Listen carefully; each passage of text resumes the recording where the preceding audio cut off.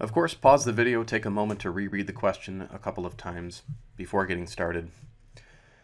In part A, we are asked to find the amplitude of the oscillations. Now, amplitude is symbolized by x sub m. So this is what we're looking for in part A. It turns out that it's going to be useful to first find the angular frequency, which is symbolized by the Greek letter omega. And this, of course, is equal to the square root of the spring constant divided by the mass. Now, we were told that the spring constant has a value of 100 newtons per meter, and that the mass is 2 kilograms. If we punch this in our calculators, we can see that the angular frequency is about 7.07, and this turns out to be in radians per second. That's a result that we're going to want to hold on to for just a moment. Now, let's consider a couple of equations from simple harmonic oscillators. So the first equation gives us the velocity of the simple harmonic oscillator in terms of the angular frequency, amplitude, the time, and then the phase constant. And the second equation gives us the position based on the same sort of values. It's going to turn out to be useful for us to divide these two equations. This is a little bit of algebraic maneuvering, but it will serve our purpose. If we divide the two equations, we're going to have v divided by x equals. Now, look carefully when you divide, the amplitudes here and here would equal 1 when you divide them. So they essentially cancel each other out, leaving you with negative times the angular frequency. And then look carefully, you can see sine is dividing by cosine. And a nice trigonometric identity tells us that sine over cosine is tangent of this value right here, omega t plus the phase constant. Now the question gives us several values that we can plug in at this point. If we go back and look carefully, we can see that we have the position x, we have the velocity v, and then we have the time t. So we're going to be plugging all three of those values into our current equation.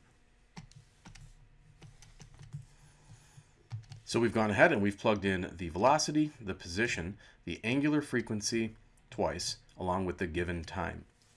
The only thing that we don't know is this phase constant, and it will be useful to us to solve for that. If we divide the terms on the left-hand side, we're going to get about 26.47. We'll omit units for clarity's sake for now. The left side, we have negative 7.07 times the tangent of this quantity. Multiplying 7.07 times 1 second there remains 7.07. Next, we will divide both sides by negative 7.07 so that these would cancel. On the right side, on the left side, you'll get about negative 3.74. This will equal the tangent of this quantity.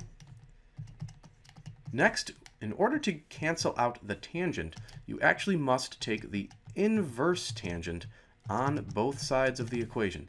On the right-hand side, the inverse tangent and the tangent will cancel out. On the left-hand side, you're going to get negative 1.31. Note that you must have your calculator in radian mode in order to get the proper value.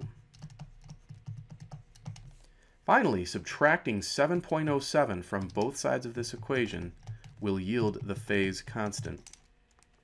And it turns out to be approximately negative 8.38. Now, again, this is a value that we're going to want to hold on to. Let's come back up and look at one of our two equations from before. Let's take the position equation. We're going to grab this and copy it down below, and we're going to use this finally to get the amplitude. Now, remember that x was 0.129 meters. This will equal the amplitude times the cosine of our angular frequency times 1 second plus our phase constant, which was negative 8.38. Having your calculator still in radian mode, you want to type this entire expression in. And when you do that, you will get about 0.258. So now you have 0.129 meters equals xm times 0.258. Go ahead and divide both sides of the equation by 0.258. And when you do that, you will get your amplitude at approximately 0.5 meters. This is the correct answer to part A of the question. Part B, if we look all the way back here, wants the position, which is x, at a time of 0 seconds. So once again, we're going to examine the position equation. We'll paste it in right back here. This time, however, the time is 0 seconds. So we'll have x equals our amplitude of 0.5 meters times the cosine of the angular frequency, 7.07 radians per second, multiplied by 0 seconds, plus the phase constant of negative 8.38. That is not a good 3. And that's actually in radians. Keep your calculator in radian mode, please, for all these calculations.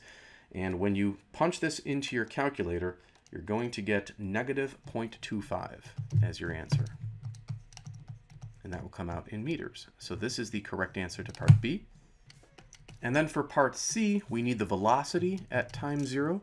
So let's paste in the velocity equation and simply plug in the known values. So we have negative angular frequency, 7.07 radians per second, times the amplitude of 0.5 meters, multiplied by sine of 7.07 radians per second, times 0 seconds, plus the phase constant of negative 8.38 radians.